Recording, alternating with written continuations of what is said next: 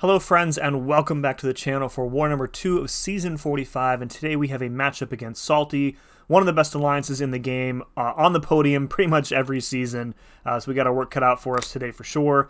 Today's team, Void returning to action, very happy about that, Absorbing Man and I-Bomb for a synergy. Bit of a light war today, light start to the season in fact. We just finished War 3 today and it was also only a few fights for me. So first up we have this Weapon X on node 9 on the hazard shift lane in section 1. I'm going to go in here with Carl in magma form, and then with the I-Bomb synergy we are poison immune.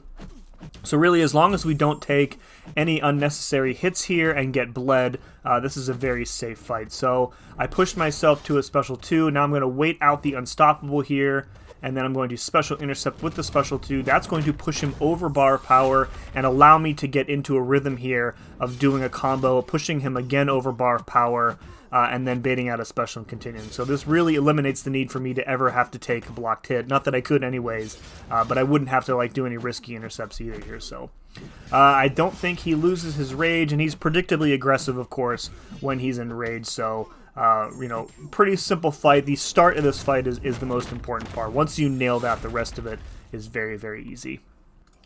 Alright, next up we have a Mantis here on node 18. Going to go again here with Carl. So we're going to use a combat regen boost. This is just to turn off her Tranquilize at the start of the fight, which will guarantee us a parry. And then with Power Focus 1, it can be tricky with Mantis because you really don't want her to throw that special 1, right? Because the encroaching sleep passive is very annoying to deal with, and if you can push her to her special 2, it's a much easier way to fight her. So you can see, once she's over bar of power, we're just doing 4 hits and block baiting out a heavy attack and countering from there.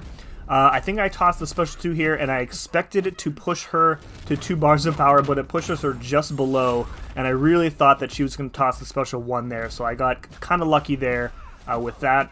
You can also see that whenever we gain a bar of power, we're triggering the Indestructible from the Feat of Indestructible node, but Carl automatically reduces the duration of those buffs by like 90% or whatever it is, so it really doesn't impact this fight in any way.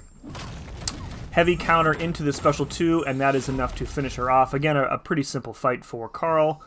Alright, moving up in section 2, we are on path 1. We have a fight that I've taken probably 100 times before, so I'm going to speed this up as quickly as possible. This is a Thing on node 19. Basically a standard fight for Void. Just want to, you know, once you get like the heal block up because of Indomitable, the fight is pretty much over at that point. So just manage your rock stacks. I've talked about this at length. Many videos over many different seasons I've taken this fight, and it has never changed. So as long as you keep count of your rock stacks, you're going to be completely fine. Another thing you can kind of do here is you can continuously knock him down with like a heavy attack, and that will enable you to apply the slow debuff and cancel out his unstoppable. So if you want to be a bit more aggressive, you can play it like that. I'm just kind of used to playing it one way, so. Alright, last fight of the war for me is a DARKHAWK on 28. DARKHAWK is a tactic defender, so we're going to go in here with Void. And then once we're going to have a lot of debuffs up, so that's a lot of damage, a lot of despair, and then we can end up reversing the regen from him. So what I'm trying to do here is building myself up to close to 2 bars of power, because once we knock him down, we're going to start triggering his auto block, and it's really going to kind of slow down the fight here. So what I want to do is get close to 2 bars, do a special 1, and then I want to parry heavy to knock him down again, and then push myself over a bar power again, and then special intercept to get another debuff applied. So I think this is the most efficient way to get debuffs up with Void at the start of the fight here. So we do kind of get some bad luck here with the Petrify.